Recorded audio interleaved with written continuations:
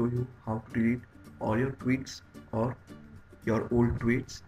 So there are several applications, websites out there which can help you in deleting your tweets.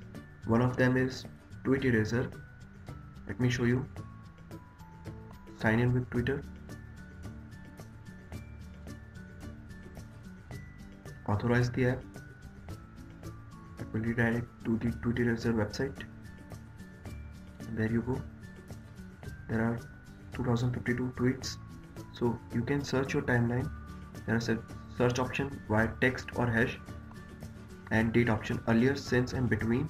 You can select from which date to which date you would like to delete the tweets. So let me start searching. While this is collecting the data from Twitter, let me show you one more website, which is tweetdeleter.com. In this is also quite similar to Tweet Eraser. You just need to select tweets and click delete now, and they both are deleted. Just go on, it will come up with your past tweets. So there are right now 77 tweets visible, which you can click select all and delete now or deselect. Likewise, keep on going and more tweets will be visible. It is still connecting to Twitter.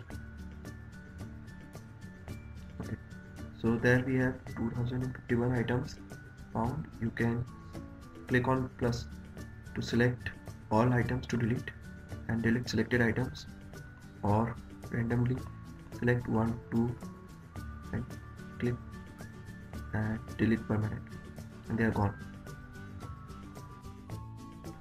So in this way you can delete all your tweets or some of your tweets. And if you like this video, hit the like button. Thank you for watching.